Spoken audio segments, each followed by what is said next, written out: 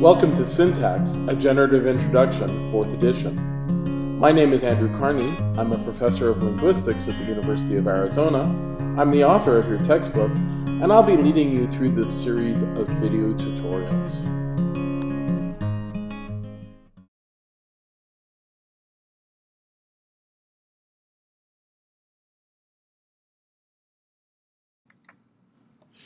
One of the things we talked about in the last video was how there's evidence that sentences are structured entities, and that critically, various groups of words can structure into constituents. In this video and the next one, we're going to talk about our first hypothesis about how we can represent that constituent structure. That hypothesis is going to be in the form of phrase structure rules. Now, don't get too attached to these phrase structure rules. We're going to revise them in a later unit. However, this is our first pass. Doing science means starting somewhere simple and then moving to more complicated structures. Phrase structure rules are a formal hypothesis for representing the kinds of constituent structures we saw evidence for in the previous video, where we could see movement rules, modification principles, deletion rules or ellipsis rules, replacement, all made reference to these things we call constituents. So let's start by looking at what the kind of representation we're going to have for sentences would look like, and then we'll look at the rules that would generate that kind of structure. So here's a tree for a version of the sentence we looked at in the previous video. This is the tree for "the man eats at fancy restaurants." What you'll see here is that we have various constituents. All of the words are constituents, and then all of the phrases, those are the things that end in a P, are constituents as well. At the very top, we have a TP. TP stands for sentence. Actually stands for tense phrase, but it's the same thing as a sentence. And TPs usually consist of a subject-noun phrase, that's the noun phrase on the left, and a verb phrase. In this sentence, the noun phrase consists of a determiner and a noun. The verb phrase has two bits as well. It has the verb, and it has a prepositional phrase. The prepositional phrase consists of a preposition and a noun phrase, and the noun phrase consists of an adjective phrase and a noun. The adjective phrase just has an adjective in it.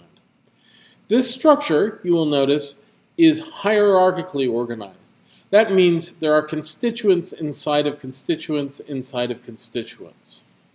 You can see this more directly in the other notation we use for representing syntactic structure, the bracketed diagram. So if you look at this bracketed diagram, although it is very hard to read, you will see, for example, that the noun restaurants is embedded inside of a much greater set of constituents like the prepositional phrase, the verb phrase, and the TP itself. Now, in order to get at these trees, what we're going to do is propose rules. These rules are called phrase structure rules because the tree is what we call a phrase structure. Now, here's an example of a phrase structure rule. It's the one that generates the sentence level constituent. It has a TP on the left-hand side of an arrow, then an arrow, and then it's followed by two elements, the NP and the VP. What this says is the tense phrase constituent consists of a noun phrase followed by a verb phrase in that order. At the top of our tree, we have the constituent that's being named. That corresponds to the thing on the left of the arrow. And on the underneath the lines that are connected to that are what we call the subconstituents, which are the elements that compose that constituent. In this case, it's the noun phrase and the VP. We can also represent this using the bracketed structure. So here we have a TP that contains within it the NP constituent and the VP constituent. Let's look at how these rules are structured. Now what we have here is we're using X, Y, and Z as variables to represent any category. So the X could be a noun, a verb, whatever. And the YP could be a prepositional phrase. The ZP could be an adjective phrase, whatever. This is just an abstract representation. what we have is on the left-hand side of the rule, we have the name of the constituent that we're constructing. Then we have an arrow, and the arrow should usually be read as consists of. And then the material to the right of the arrow are the elements that go underneath that XP in the tree. They are in order from left to right. So this says a YP followed by an X followed by a ZP. The X, you'll note here that the X is the same as the XP. So if this was a noun phrase rule, that X would be a noun.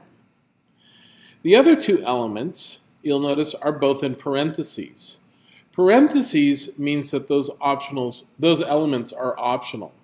So both the YP and the ZP are optional. The X that is not optional, it's not in parentheses, so this rule says that the XP has to have an X in it. And then finally, you'll notice that there's this little plus mark. This plus mark is called a clean plus. It's similar to a clean star, K-L-E-E-N-E. It's not clean as in C-L-E-A-N. This is K-L-E-E-N-E. And what it stands for is you can have as many ZPs as you want. Now, a clean star means 0 or more. A clean plus means 1 or more. We get at the fact that there's 0 is possible because we have the parentheses.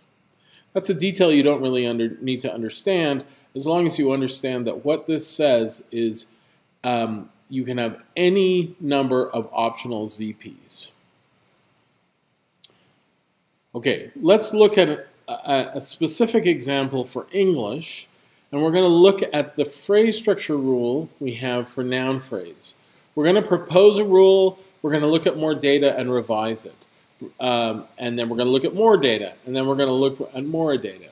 And as we go along, we're going to start to see how these rules correspond to our tree structures.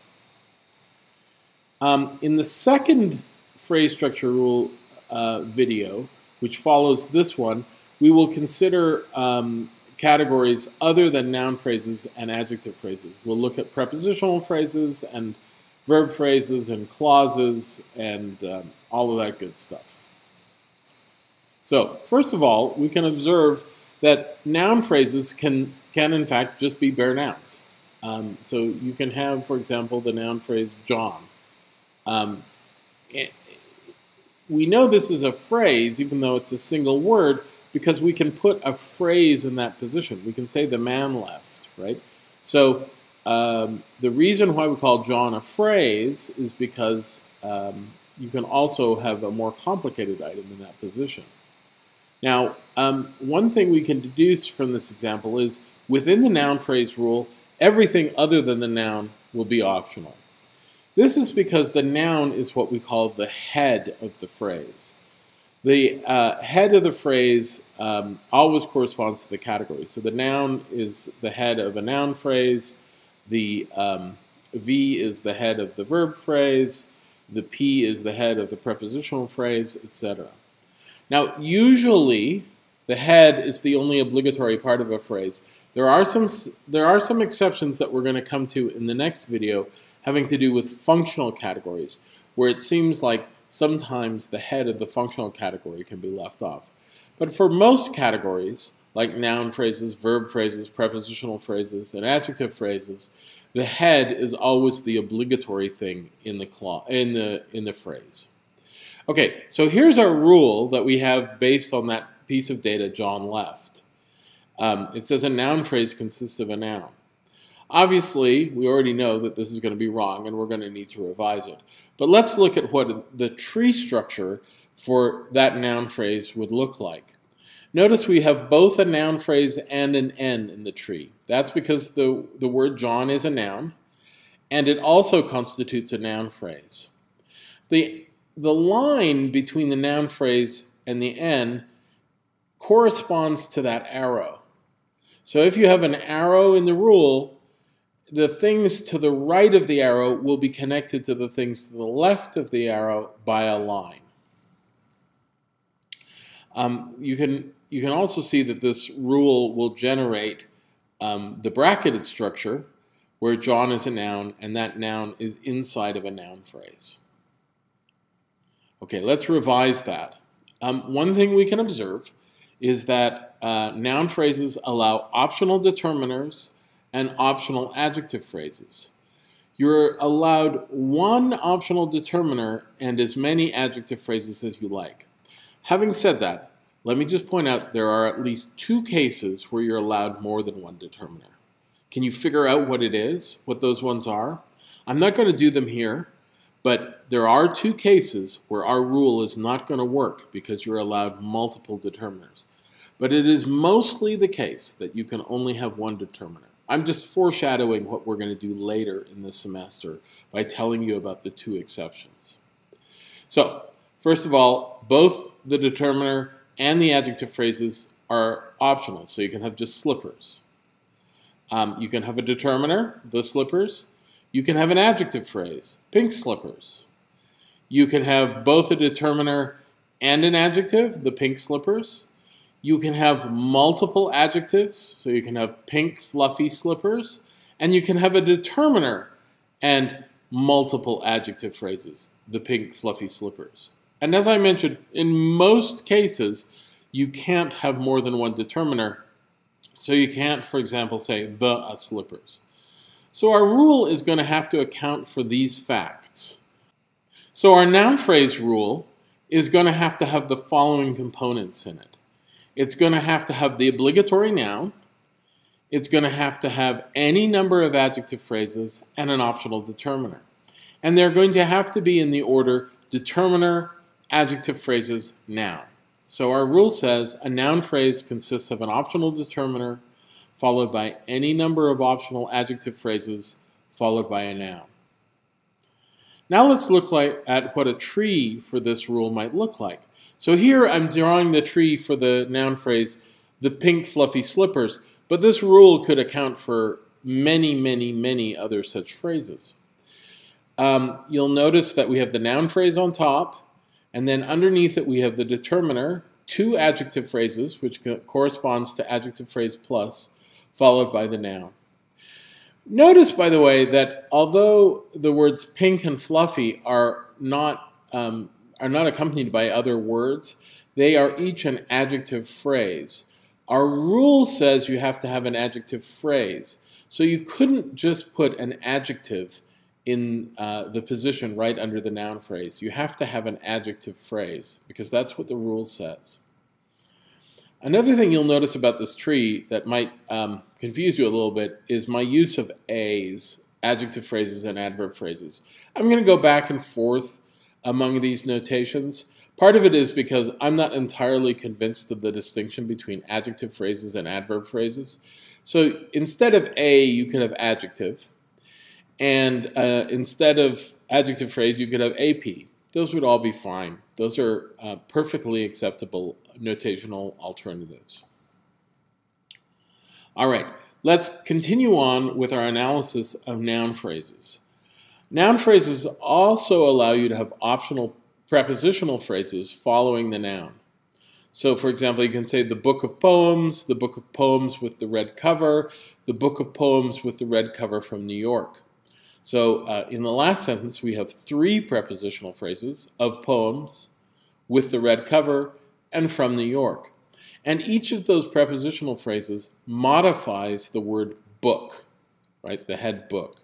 So our tree structure is going to have to reflect the fact that you can have those optional prepositional phrases. So this is a relatively straightforward modification. Take a second and think about what you would do to add to our previous rule in order to include these prepositional phrases. It's going to look like this. A noun phrase consists of an optional determiner, any number of optional adjective phrases, a noun followed by any number of optional prepositional phrases, including 0. So our rule is getting a little more complicated, but it accounts for all the facts we've seen so far. Let's make another addition. This is the fact that noun phrases can be modified by clauses, embedded clauses. CP stands for complementizer phrase, and it's the category we're going to use for embedded clauses. We'll come back to that in a later case. So let's look at the noun phrase, the fact that I like haggis, or the book of poems with the red cover that I bought in New York City. The first one is what we call a factive clause, and the second one is what we call a relative clause, but that doesn't make much difference. What's important here is that clauses can modify nouns as well. In the examples I've given you here, we only have one CP. It has to be optional because we have other noun phrases without CPs in them. Can you have more than one CP modifier? Think about that. See if you can come up with any data on that point. For the moment, we're just going to go with one, so we're not going to have a plus in our rule. We're just going to have a CP there as a modifier. If you do allow more than one CP, you would simply modify this rule by putting a plus after the CP. So let's look at a more complicated noun phrase tree structure. Here's our rule, and we'll sort of just break down what the rule says, and then we'll look at that tree. It says a noun phrase consists of an optional determiner followed by any number of optional adjective phrases, followed by the head noun, followed by any number of prepositional phrases, followed by an optional CP. Okay, so here's a tree structure. This tree structure makes use of multiple adjective phrases, which is permitted, only one prepositional phrase, and no CP. It just contains a prepositional phrase. This is the big yellow book of poems. Each of these constituents, the D, the two adjective phrases, and the prepositional phrase, modify the head noun book. They are sisters to the head noun book. So they are effectively going to be part of that constituent because of that. You can look at the bracketed structure underneath the tree. I won't go through it. Pause the video if you'd like. And you will see that there's a direct correspondence between this bracketed structure and the tree structure. All right, let's talk about adjective phrases and adverb phrases. As I mentioned to you before, you could easily collapse these into APs with A's if you wanted. That is a common analysis for people. But if you prefer to keep adjectives and adverbs apart, you can use the rules I've given you here. Adjectives and adverbs can stand on their own, just like nouns can stand on their own. So an adjective phrase can consist of just an adjective, like red, as in the red lipstick, or quickly, as in the adverb phrase quickly. But they can also be modified by adverb phrases. So for example, you can modify quickly with the intensifier rather. John left rather quickly. And you can also modify red with the adverb phrase very. So our rules also have to allow for an optional adverb phrase to precede the head. One thing you'll notice about this is I haven't put a plus in. Now, it is certainly the case that you can say something like the very, very red lipstick, right? Or the very, very, very red lipstick. So why haven't I put a plus in this rule? The reason for that is because in the case of very, very red, the first very doesn't modify red. The first very modifies the second very. And then those two varies together modify red. So the recursion or repetition of the word very is accounted for by the fact that our rule here allows varies to be embedded inside of varies. So you can always have, if very is an adverb, you can always have it modified by another adverb phrase. So that puts very, very, that's a very modifying a very. And if you have very, very, very, that's a very modifying a very, which together modify a very, which together modify the adjective red. So you don't need a plus sign here because this rule is recursive. It allows you to embed adverb phrases inside of other adverb phrases. Okay, let's look at these trees. It's important for us to be clear about what the head of each phrase is. It's less clear with adverb phrases because you have multiple categories called adverb. But what you'll see here is that the rather is the head of the embedded adverb phrase, and quickly is the head of the main adverb phrase. That's because rather modifies quickly. Notice that you cannot have a tree here that just consists of adverb phrase with two adverbs in it. That's because the rule doesn't allow it. Our rule, if we go back here, says that an adverb phrase can have an adverb phrase modifier. It doesn't say you can have two adverbs in a row. The first thing has to be an adverb phrase. So in this tree, that first thing is this rather, which is an adverb phrase because that's what the rule tells us we have to have. It's more clear when we look at an adjective phrase because they're of different categories, if you believe that. So here, very is the head of the adverb phrase, and red is the head of the adjective phrase.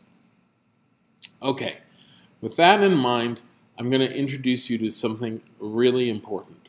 If you learn nothing else in this class about syntactic theory, the next thing I tell you is the thing you should learn.